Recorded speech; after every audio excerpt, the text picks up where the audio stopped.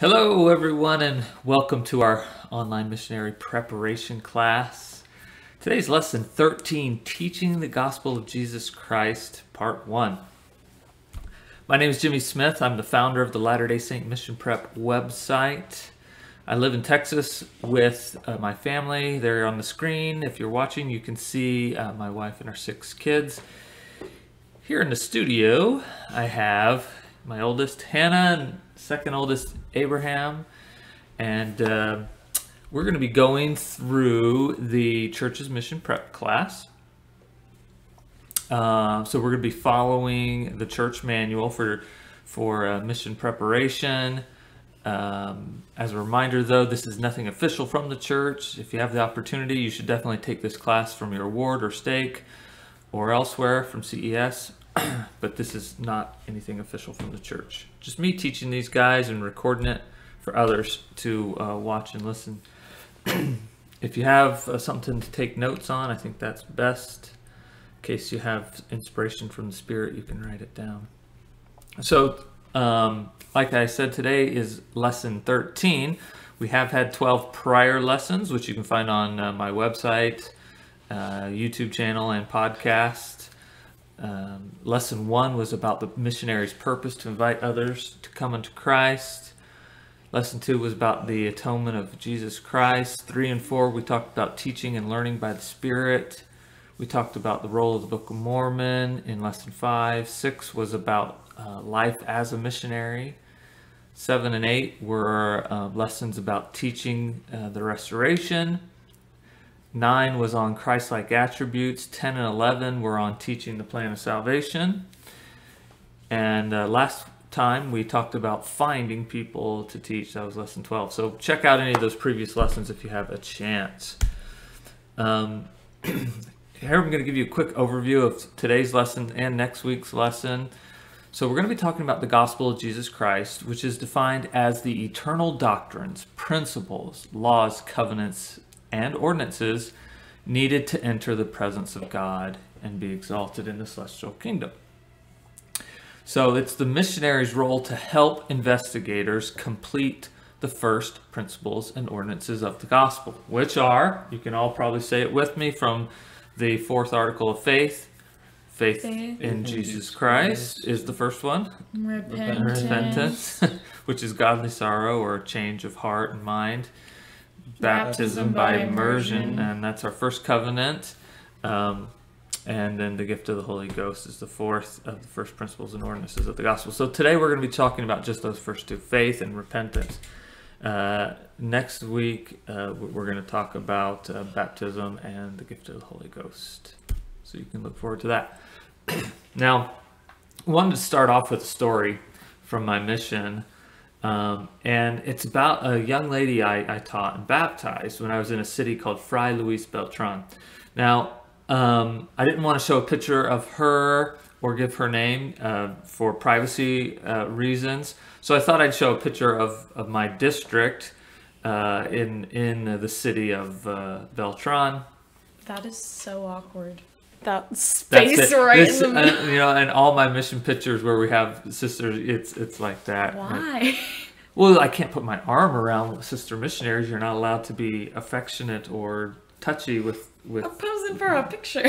Even posing for a picture, Dang. you're not allowed to get cozy with missionaries from the opposite sex. So, All right. gotta be careful there. Yeah, so this was my 3rd area. And so I was still kind of a new missionary, but this was the first time I was a senior companion. I was also district leader of these 6 missionaries. Anyway, like I said, I was still new, and the story I'm going to tell you kind of illustrates that I was a new and inexperienced missionary. So we were teaching this young woman, and she was probably 19 or 20 years old, I'm guessing. She had a boyfriend, and he was in all the discussions, though he didn't seem interested in the gospel, but she was. Her family had been baptized recently, and now she wanted to get baptized. So we were teaching her the lessons, and since she had a boyfriend, when we got to the lesson where we taught about the law of chastity and so forth, I was slow and took my time to make sure she understood what the law of chastity was and what it meant. I remember feeling awkward because I didn't want to come out and ask, are you having any law of chastity violations since your boyfriend's sitting right here? But I felt like I was clear about what the law of chastity was, and I asked her to commit to obey the law of chastity, and she said yes. So anyway, all was good. She got all the lessons. At that time, there were 6 missionary discussions that were the lessons we taught. And before someone's baptized, you guys may or may not know this, the missionary have to interview the person, the baptismal interview questions. But the missionaries who teach the person aren't allowed to do that interview. It has to be a different set of missionaries. So in this case, the zone leaders came and interviewed this young lady for her baptismal interview. And so after the interview was over, I went and asked the zone leader who did the interview, how did it go? Is everything good for the baptism? We got it all scheduled and so forth. And he's like, yeah, she's pretty good, except she's not living the law of chastity. And I'm like, I stressed this with her. But obviously I wasn't forthright enough. And was she living with her boyfriend? I don't remember. I don't think she lived with him, but he was around all the time. Yeah. And so the zone leader told me, this doesn't have to stop her baptism. We might need to delay it for a few weeks. She needs to, stop being intimate with her boyfriend, and she needs to, repent and commit to keeping that commandment going forward. Anyway, so we had a lesson with her in private without her boyfriend around, where we thought we could be a little more open, and we talked to her about it, and she agreed to obey it and to repent. And we stressed that she wasn't in trouble. Repentance isn't a bad thing; it's a good thing. It's changing to become more Christ-like and come unto Christ. So anyway, today's lesson is about having faith and repenting. So I thought that was a good story. She eventually did get baptized, and so that was a blessing. So I wanted to start off by talking about what is sin. It's going to set up the need, of course, for repenting later on. So let's talk about what is sin. And this is the definition from the Preach My Gospel manual. Hannah, do you want to read that? Sure. The notion of sin means different things in different cultures. In some cultures, it is closely associated with the concept of committing crime. In others, it applies only if one is caught doing something wrong, and thus brings shame to a family or community. Clarified that sin is disobedience to God's commandments and results in becoming separated from God.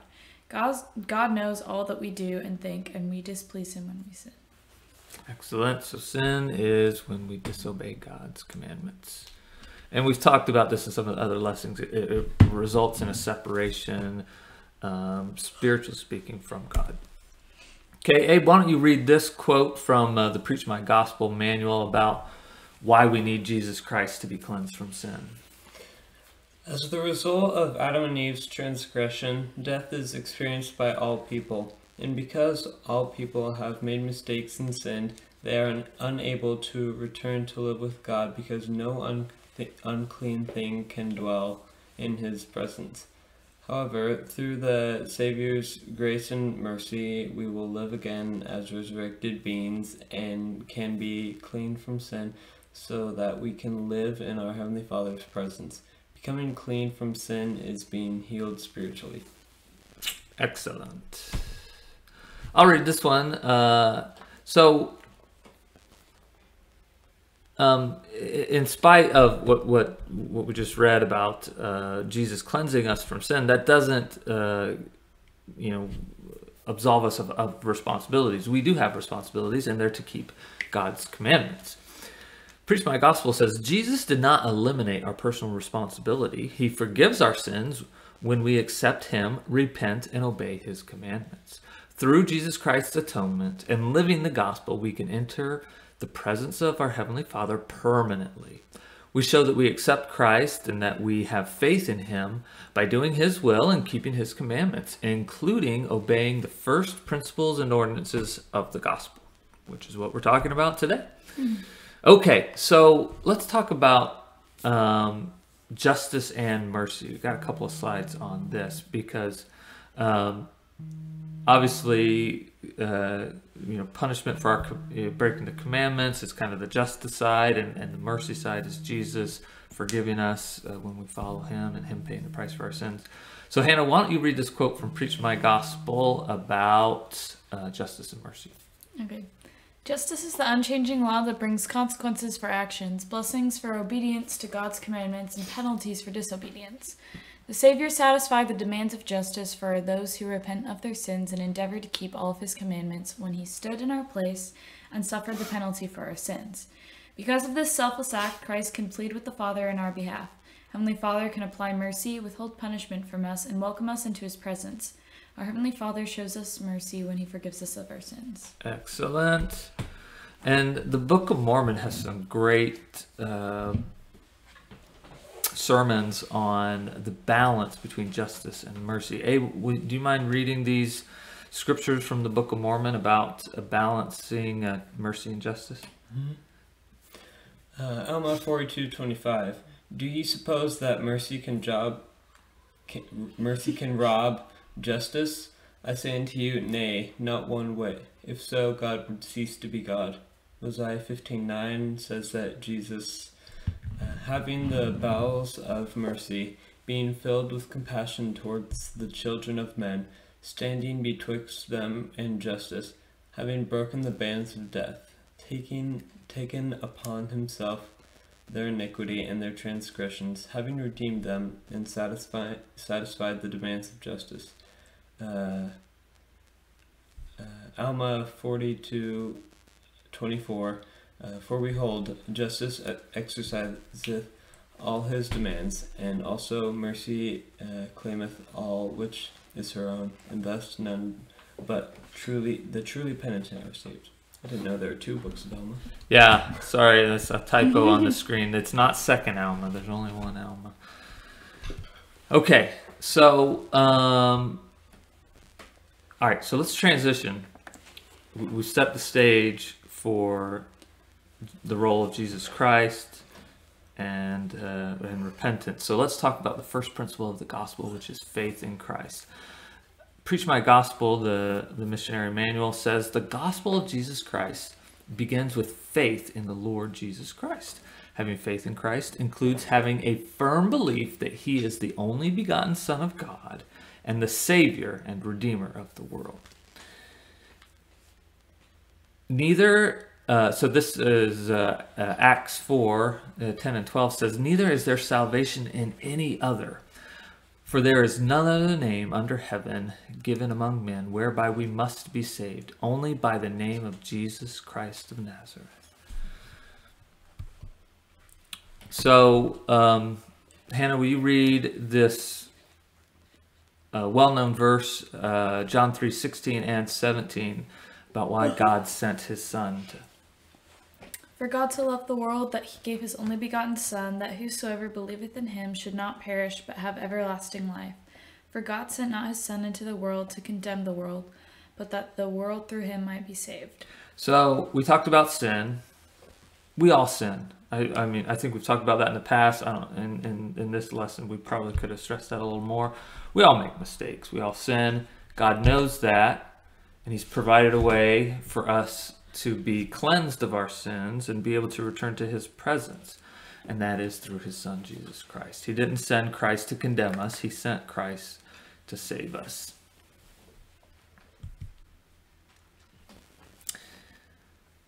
Abe, do you want to read all this? Or do you want to split it with me? I'll just read it. Okay, this is talking about salvation comes through Jesus Christ, a sermon in 2 Nephi chapter 2, verses 6 through 8. Go for it. Wherefore redemption cometh in and through the Holy Messiah, for he is full of grace and truth. Behold, he offereth himself a sacrifice for sin, to answer the ends of the law, unto all those who have a broken heart and a contrite spirit. And unto none else can the ends of the law be answered.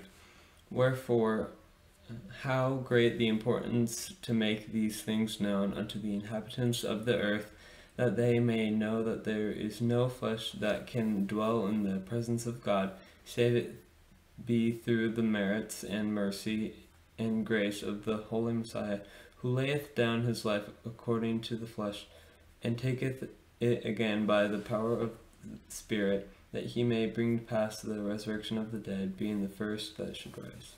Excellent. Excellent. So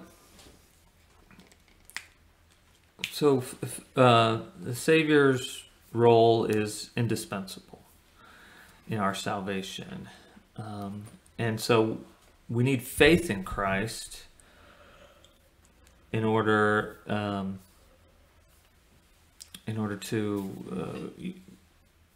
do the things necessary to be cleansed and to have the atoning grace applied in our life. So we need faith in Christ, and faith is a principle of action. Preach My Gospel explains this. It says faith in Christ leads to action. It leads to sincere and lasting change. Having faith causes us to try as hard as we can to learn about and become more like our Savior, with unshaken faith in him, relying wholly upon the merits of him who is mighty to save. We want to learn his will and keep his commandments when we have faith, that is. Even though we will still make mistakes, we show our love for him by striving through the power of Christ's atonement to keep his commandments and avoid sin. A lot of reading today, a lot of quotes. Sorry, guys. It's all right. We'll get through it. It's good stuff. I actually tried to cut it down. The manual just has so much, and I tried to cut it down to the most essential. So Hannah, will you read this further about how we show our faith by obeying the commandments? Mm-hmm. We believe in Christ, and we believe that he wants us to keep all his commandments. We show our faith by obeying him. We pray in faith for strength to conquer temptation. We also grow in faith by hearing and reading the words of God. As we obey God, he blesses us. He gives us power to meet life's challenges. He helps us change the desires of our hearts. Through our faith in Jesus Christ, he can heal us both physically and spiritually. We all need that healing, physical and spiritual, and it comes through faith in Christ. Excellent. So, all right, let's pause for a second. We've read a lot of quotes from the scriptures and from the Preach My Gospel manual. So, what does it mean to have faith in Christ? To believe in him? Believe that he exists. Believe that he's the Son of God. Believe that he's our Savior.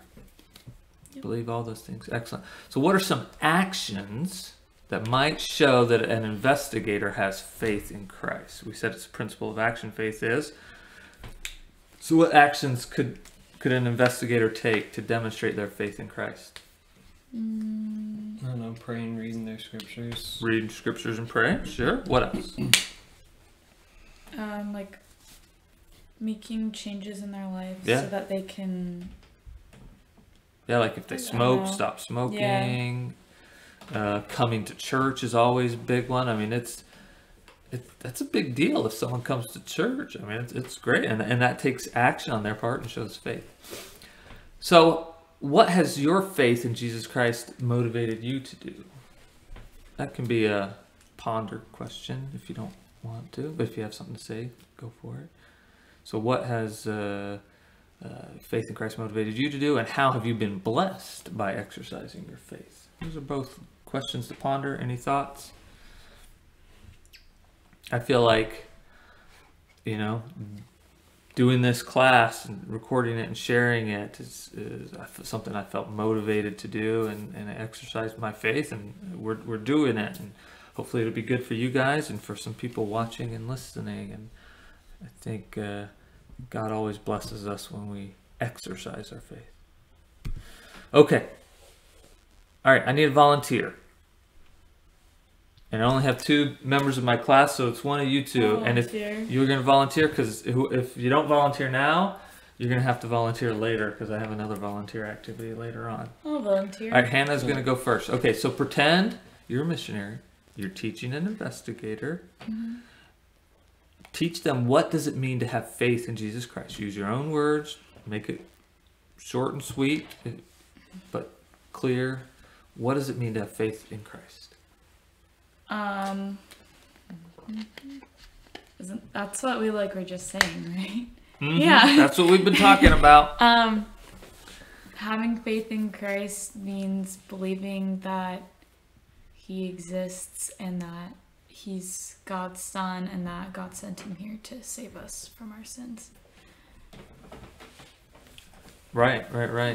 That's what it means. And what are the implications of faith?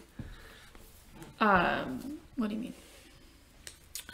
Like, what does it mean to have it? Mm-hmm. That you'll, I don't know, trust in him and go to him because you know he's there to save you. Yeah, I like those verbs. Trust in God, go to him. It, like we said earlier, it's faith is a principle of action. So you can't have faith in Christ in a vacuum and not do anything about it. It compels you to action. Come unto Christ. To come to him, to obey his commandments and follow his ways. Excellent. All right, so let's move on to the second principle of the gospel, repentance. All right. I don't remember whose turn it is to read, but I guess I'll just go. So, actually, I thought we could take turns because we got 3, 4, 5, 6, 7, 8, 9, 10, 11 verses here. I thought we could take turns reading from Alma 36. We're going to read the story of Alma the Younger and his conversion. So let's see. I'll start, and then Hannah, and then Abe. We'll just go around taking turns. Verse 6. For I went about with the sons of Mosiah. This is Alma speaking. But behold, God sent his holy angel to stop us by the way. What, did I skip a line? For I went about with the sons of Mosiah seeking to destroy the church of God. But behold, God sent his holy angel to stop us by the way. And behold, he spake unto us as it were the voice of thunder, and the whole earth did tremble beneath our feet. And we all fell to the earth, for the fear of God came upon us. And he said unto me, if thou wilt of thyself be destroyed, seek no more to destroy the church of God.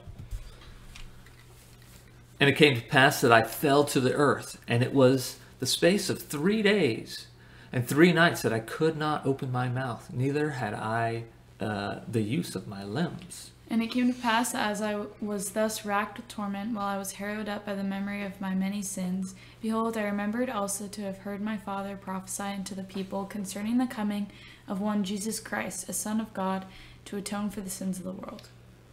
Now as my mind caught hold upon this thought, I cried within my heart, O Jesus, thou Son of God, have mercy on me, who am in the gall of bitterness, and am encircled about by the everlasting chains of death.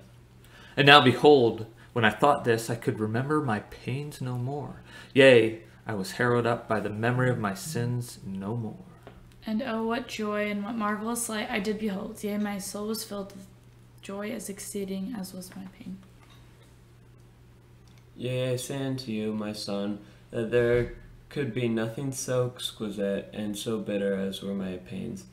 Yea, and again I say unto you, my son, that on the other hand there can be nothing so exquisite and sweet as was my joy.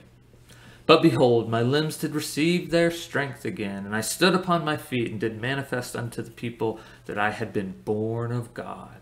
And yea, from that time even until now I have labored without ceasing, that I might bring souls into repentance, that I might bring them to taste of the exceeding joy of which I did taste, that they might also be born of God and be filled with the Holy Ghost. Okay, good stuff there. Let's talk about this. So, what do we learn about repentance from the story of Alma the Younger? Any thoughts? Anything stick out to you? It's not.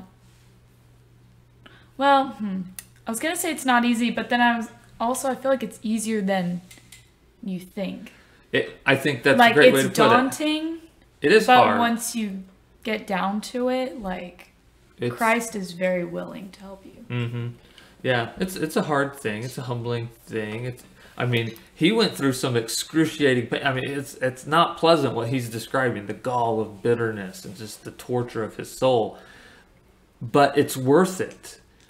In fact, he even says, here at the end, how great the joy was that he, the rest of his life was dedicated to building up the church and helping other people repent and go through the same process, basically.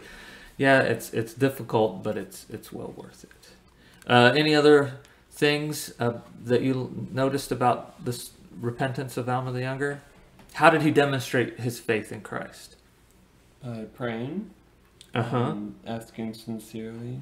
I mean, yeah. He was going about. He was passed out, but Yeah. Well, he was passed out for 3 days, but in that state, he did cry out to Jesus. He remembered the teachings of his Father. Yeah. So that shows that maybe even while he was sinning and stuff, that he knew in the back of his mind what was important. Maybe the fact that he still remembered that. Yep. Yeah. Yep. So, what did Alma do to demonstrate his repentance? He went and taught other people. Oh, that's the same question. Demonstrate his faith, demonstrate his repentance. So, yeah. So, I think that mental action of praying and reaching out to the Savior was a demonstration of his faith, and a demonstration of his repentance was how he dedicated his life to the ministry after that. Mm-hmm. And he didn't go back to destroying the church. He was dedicated the rest of his life to the Lord. Okay, whose turn is it? Abe, is it your turn, or Sure. Why don't you read this quote? This is a talk from Neil L. Anderson called "Repent that I might heal you," that's a quote from 3 Nephi chapter 9. Anyway, read this quote from Elder Anderson. When we sin, we turn away from God. When we repent, we turn back toward God. Repentance is turning away from something such as dishonesty, pride, anger, and impure thoughts, and turning towards other things such as kindness, unselfishness, patience, and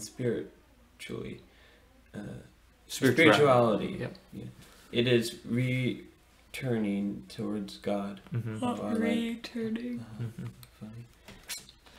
Very good. All right, Hannah, why don't you read this verse? Now, this is an activity. So as Hannah reads this, see if you can identify the words and phrases in this verse that explain what it means to repent. Okay? For the natural man is an enemy to God, and has been from the fall of Adam, and will be forever and ever, unless he yields to the enticings of the Holy Spirit, and putteth off the natural man, and becometh a saint through the atonement of Christ the Lord, and becometh as a child, submissive, meek, humble, patient, full of love, willing to submit to all things, which the Lord doth see fit to inflict upon him, even as a child doth submit to his father. Okay, which words stand out as explaining what repentance means? Well, a lot of this, off the natural man. Putting off the natural man. just a lot of the stuff, unless he, yielding to the enticings of the Holy Spirit, Yielding. becoming as a child. Yep. Being humble. Yep. Well, excellent. So yeah, these are what I noticed: yielding to the enticings, putting off the natural man, like you said, becoming a saint, being like a child, submissive, meek, humble, patient, full of love, and submitting to all things. Good. All right. Is it my turn to read? I'll read this one. Again, pay attention to the words here in Mosiah 4 that teach us about repentance and what it means. And they had viewed themselves in their own carnal state, even less than the dust of the earth. And they all cried with one voice, saying, "Oh, have mercy, and apply the atoning blood of Christ, that we may receive forgiveness of our sins, and our hearts may be purified. For we believe in Jesus Christ, the Son of God, who created heaven and earth and all things." And it came to pass that after they had spoken these words, the Spirit of the Lord came upon them. And they were filled with joy, having received a remission of their sins and having peace of conscience. Behold, because of the exceeding faith which they had in Jesus Christ who should come. Okay? What stands out to you?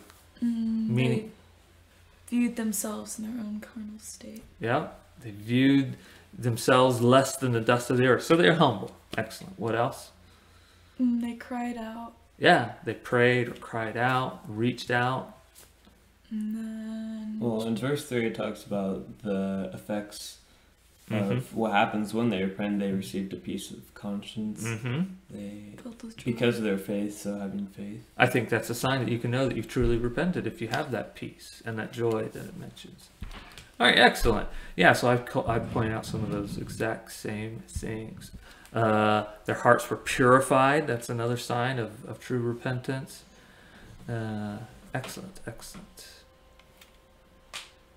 All right, Abe, why don't you read this one? Mosiah 5:2. Again, this is the last one of this activity. Pay attention to words that explain what it means to repent. And they all cried with one voice, saying, Yea, we believe all the words which thou hast spoken unto us. And also we know of their surety and truth, because of the Spirit of the Lord omnipotent, which has wrought a mighty change in us or in our hearts, that we have no more disposition to do evil, but to do good continually. Okay? No more disposition Yeah. to do evil. Yeah, I like that. If you've truly repented, you don't have that disposition or desire to do evil, but you rather to do good. What else? Anything else stand out? Mighty change. Yeah, you have a mighty change of heart, mighty change within us. Belief, faith, excellent. All right, good. So the Preach My Gospel manual points out these items that are fruits of repentance or evidence of sincere repentance. Our hearts and our behavior will become more Christ-like. We will be more prepared to live with God and Jesus. We feel God's forgiveness and peace in our life. Our guilt and sorrow are swept away. We will want to show our love by obeying God. We develop Christ-like qualities and serve more effectively. We feel joy and the influence of the Spirit of God in greater abundance. So those are all fruits of repentance. Hannah, will you read this one? This is a quote from the Preach My Gospel manual about what it means to repent through the atonement of Jesus Christ. Yep. Our faith in Christ and our love for Him lead us to repent, or to change our thoughts, beliefs, and behaviors that are not in harmony with His will. Repentance includes forming a fresh view of God, ourselves, and the world, feeling godly sorrow, serving God with full purpose of heart, stop doing things that are sinful, continuing doing things that are right, bringing our lives in line with God's will. We can only return to live with God and the Father through Christ's grace and mercy, when we receive Christ's mercy on the condition of repentance. Never heard anyone say a fresh view of God. I've never heard that phrase. Yeah, me neither. Yeah, the manual mentioned that several times, so I included it. I don't recall hearing that a lot either. I mean, I like it. What do you think that means? A fresh view of God, ourselves, and the world. That happens when we repent. Like, to me, it's like when we get baptized, we become a new creature, right? We're supposed to leave our old sinful self in the past, and we're reborn, and we're a new creature, new eyes, a new way of seeing the world. Seeing ourselves, seeing our God, seeing the plan of salvation, and it just gives you a whole new outlook, I think, on life when you truly repent.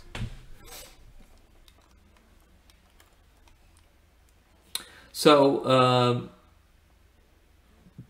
let me continue from the Preach My Gospel manual. It says repentance also includes confessing our sins to God, asking God to forgive us, confessing serious sins to priesthood leaders like your bishop or stake president, and also restitution, which means correcting problems our actions may have caused. As we change, we recognize that we are children of God and that we need to that we need not continue making the same mistakes over and over. If we sincerely repent, we turn away from our sins and do them no more. We resist any desire to commit sin. Our desire to follow God grows deeper and deeper. So at this point, I wanted to pause from the lesson and give an experience that I've had. I've been running the Latter-day Saint Mission Prep website for 11 years now, and the most common question I get through the website is about law of chastity violations, and there's this common thread that's so similar in so many of the emails and comments on the websites the website that I get, and it often goes like this: they've committed some law of chastity violations, some serious ones, and they need help getting through the repentance process. They usually have a desire to serve a mission. Oftentimes they were kind of lax in going to church and following the standards of the church, and maybe they got a boyfriend and girlfriend, and they let it go. Things get too far with that boyfriend and girlfriend in terms of sexual intimacy, but they feel bad about it, and they've decided they want to repent and they want to change. They want to go on a mission. They want to do what Alma has done. And they often write to me asking if it's still possible.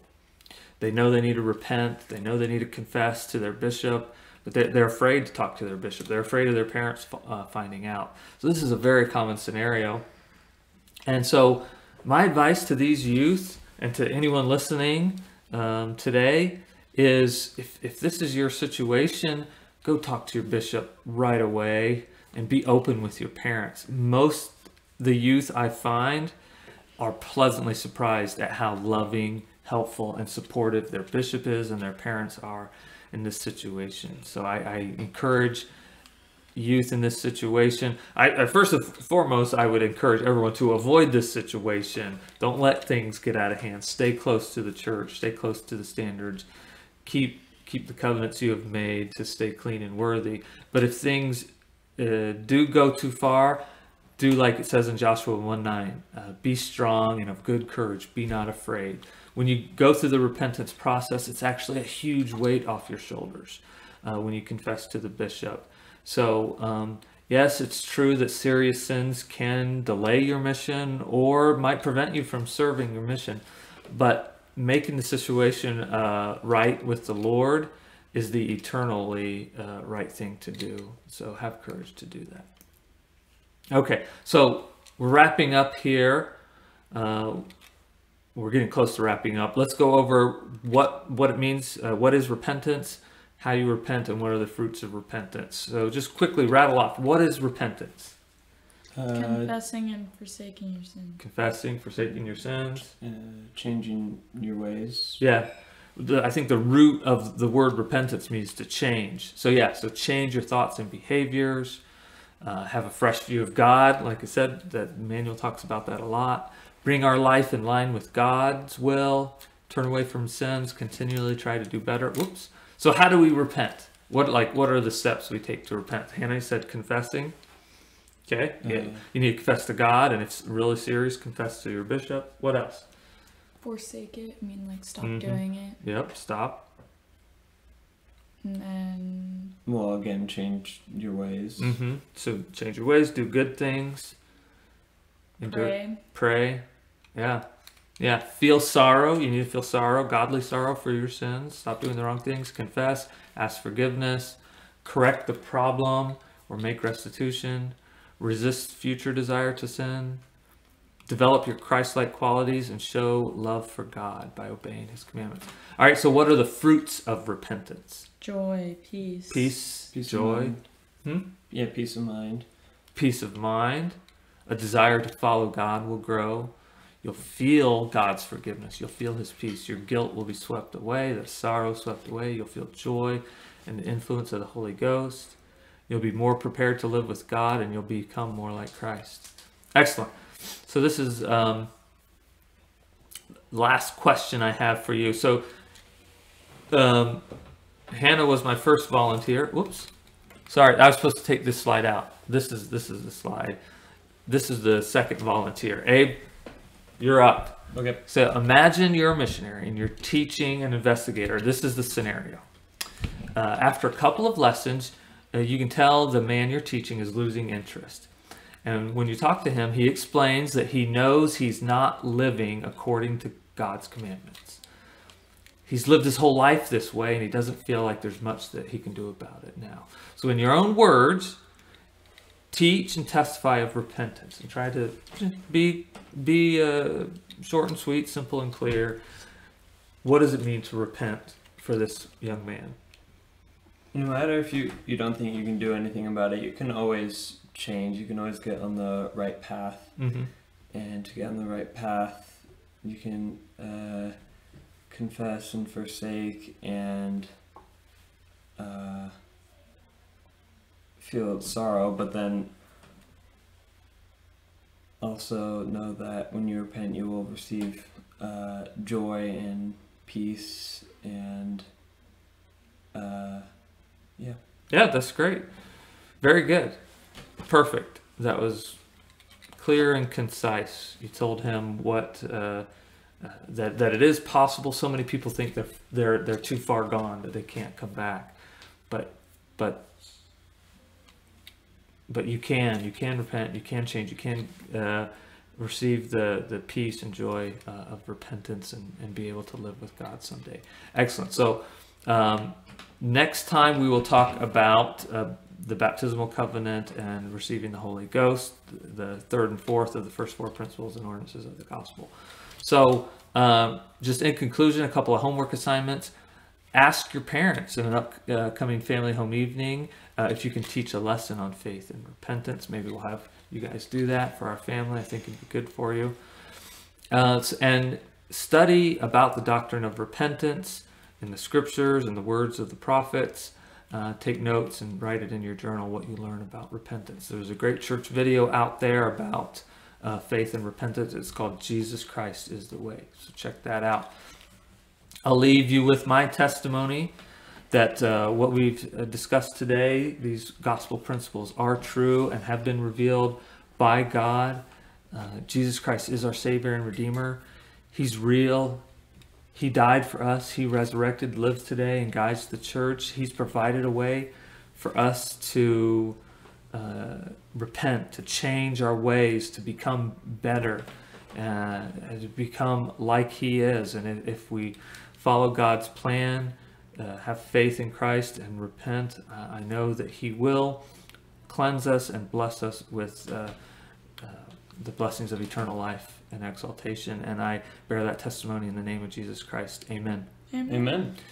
All right. Hey, thanks everyone for watching and listening. Be sure to visit the Latter-day Saint Mission Prep website at mormonmissionprep.com, and we'll see you next time. Bye. Bye. Subscribe.